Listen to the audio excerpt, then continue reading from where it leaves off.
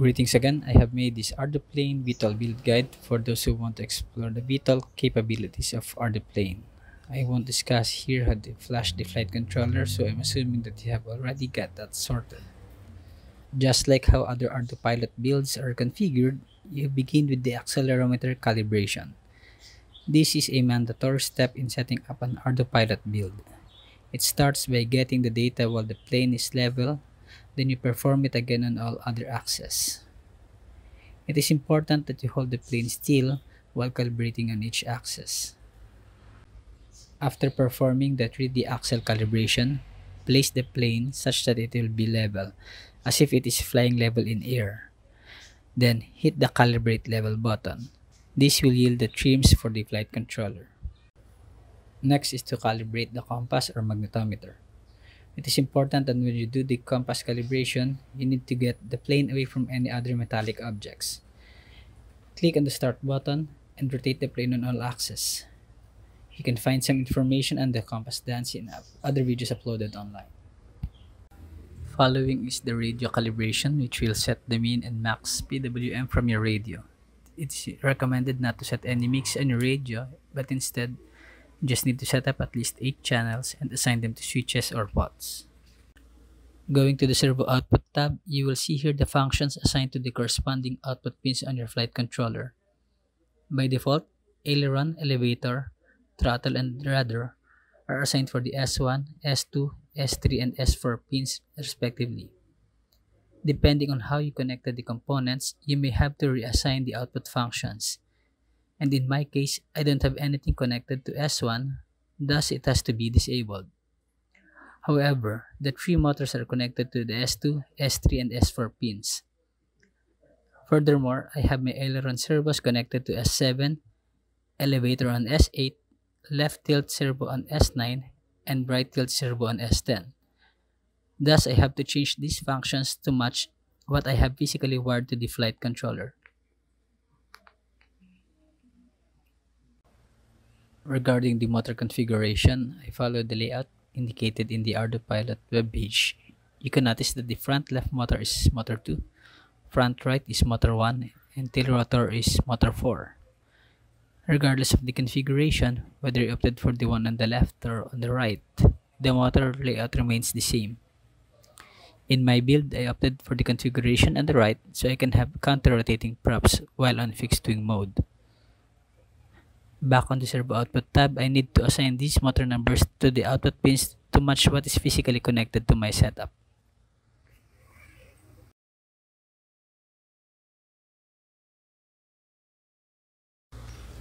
So for S2, I need to assign motor 2.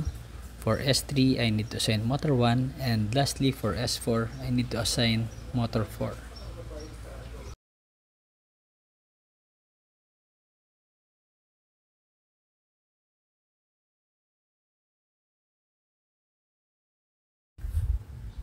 Once you're done with the output assignments, click on the Servo Output tab to refresh. What's next is to check if the control surfaces are responding correctly to avoid mishaps on fixed wing mode. You may need to reverse the output functions to get control surface react accordingly. Note that you need to check this while the plane is not on manual mode. With the battery connected, roll the plane to both sides, then pitch it up and down to see if the reactions of the control surfaces are correct. Then reverse the output if necessary.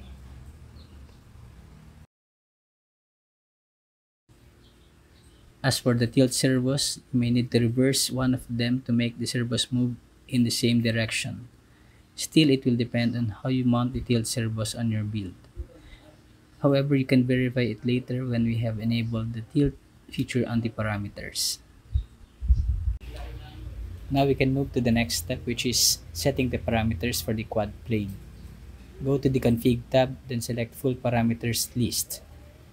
In the search box on the right, type Q underscore. It will give you a narrowed down version of the list related to the keyword. And if you type Q underscore E, this will give a much narrower list. What we are looking for is the Q enable parameter. To enable the feature, we need to set this to 1. Click on the right params, then on the refresh params button to update the list. Now we can see more parameters under the Q underscore keyword.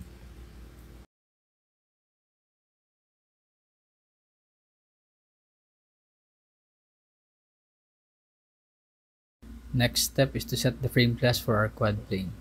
Look for the Q frame class parameter on the list by using the search box. For the T1 VTOL, you would want to set this to 7 since we have a tricopter quad mode. You can opt to write the parameters at this point. After which we need to enable the Tiltrotor functionality of our Arduplane setup. Look for the parameter Qtilt enable from the list. Then set its value to 1. This will allow the Arduplane to use the tilt servos for controlling the position of the two front motors during hover and during transitions. Write the parameters and refresh the list afterwards.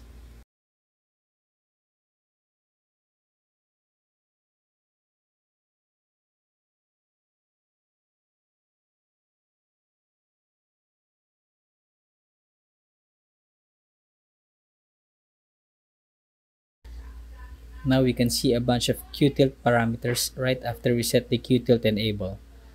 Next is to look for the Qtilt type parameter from the list.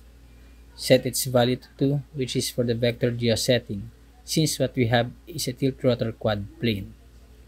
Write the parameters and refresh the list to update.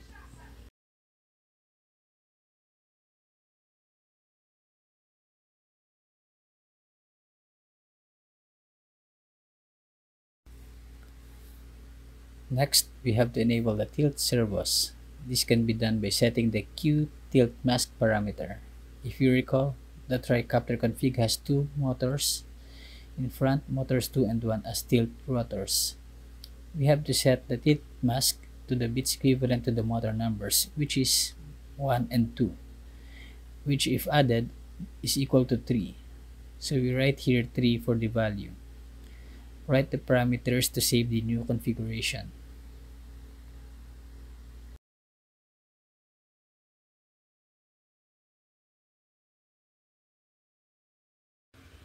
Up next is to test the functionality of the tilt servos. To do that, we have to set the flight modes first. Go to the Setup tab and select the flight modes.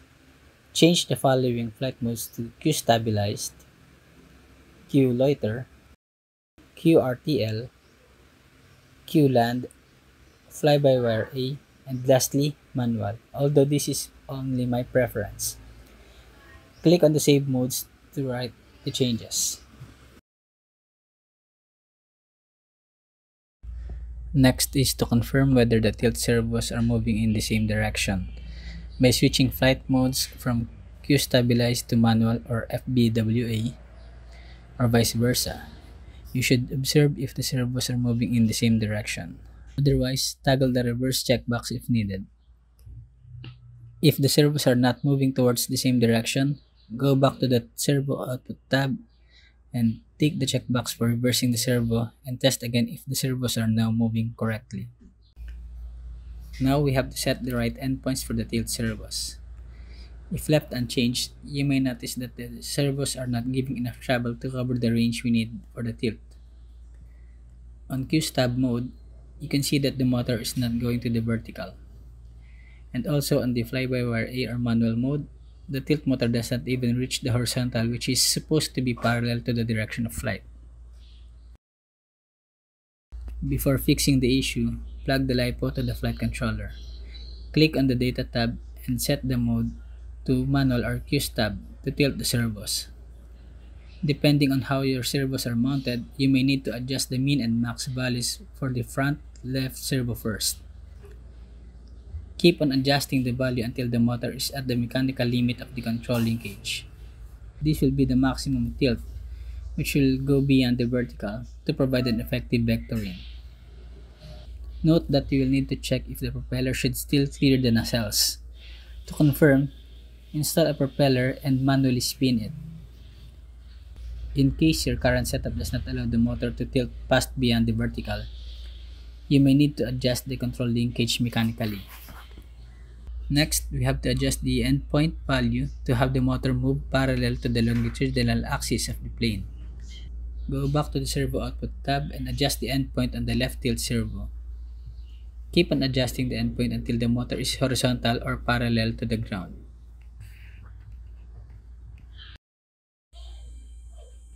Now that we know that the propellers and the rotor does not hit the nacelles, we have to adjust the angle of the tilt rotor such that it will be vertical when the plane is switched to quad mode. To achieve this, we need to set the correct tilt yaw angle. Change the flight mode to Q stabilize to make the tilt rotor go beyond the vertical. After which, go to the full parameters list under the config tab. Look for the parameter Qtilt yaw angle. Gradually increase the value such that the tilt motor will be vertical or perpendicular to the direction of the flight. Click on Write Params to save the changes. If the tilt rotor overshoots the vertical plane, reduce the value as needed. You can do a tilt test by switching flight modes through the Data tab.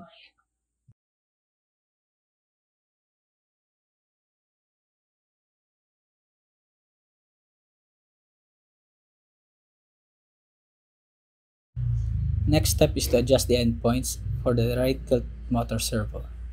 You just need to repeat the process done on the right tilt servo to set the min and max values for the endpoints. Similarly, you may also need to adjust the control linkage if necessary to go beyond the vertical.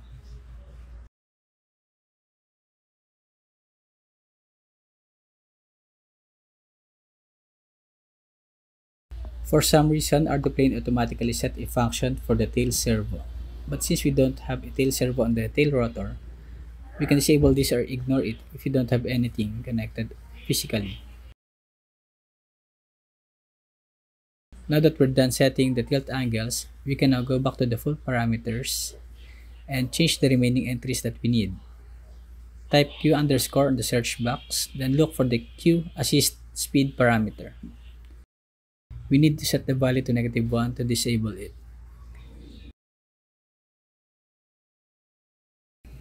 Click on Write Params to save the changes. Next, scroll down until you see the parameter QM bat volt max. You need to set the value according to the battery that you're using. In my case, it is 16.8. You also need to set the QM bat volt min according to the lower limit of your battery.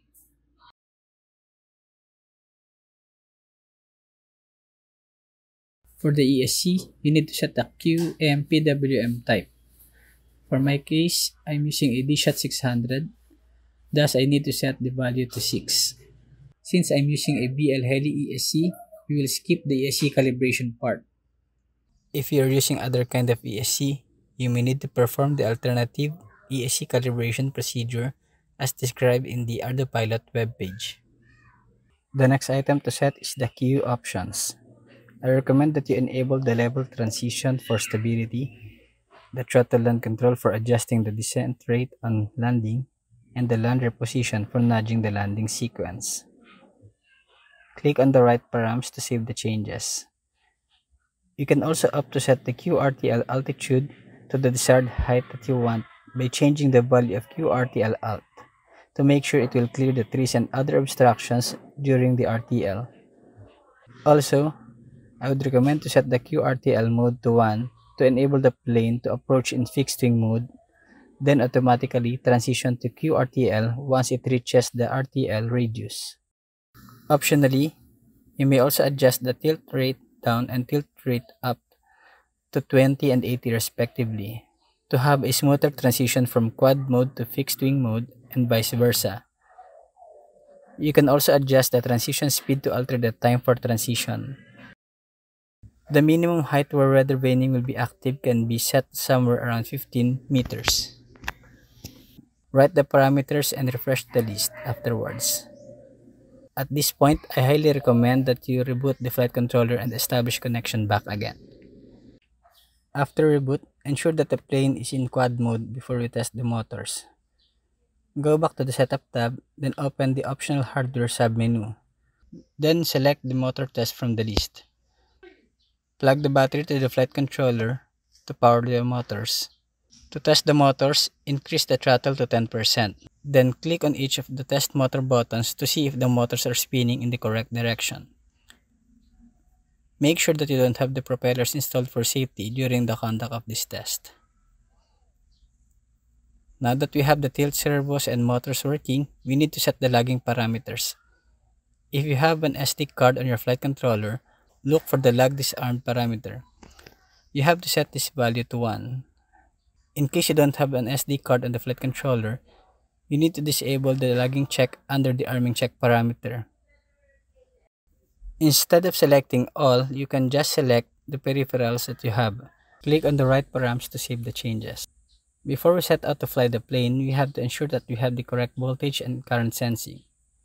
Go to the Setup tab, then under the optional hardware, select Battery Monitor. Set the values for the voltage divider and the ampere volt as prescribed by the manufacturer. Also, we can set up the OSD for FPV overlay. In the Config tab, select the onboard OSD submenu. Then you can change the layout as desired. For setup that doesn't have Python tube, I recommend that you enable the airspeed estimate overlay. You can also set up multiple OSD and switch it via channel. Finally, after a long process of setting things up, we are ready to fly our VTOL. On your maiden flight, make sure to perform hover test initially, either in Q-stabilized or Q-loiter. Gain some altitude before you switch to fixed wing mode. Once you're confident with the altitude, switch to fly-by-wire A or stabilized flight mode. This concludes my video tutorial. Thank you for taking time to watch this guide. I will post some updated test results in the next video. Thank you for watching. Audio.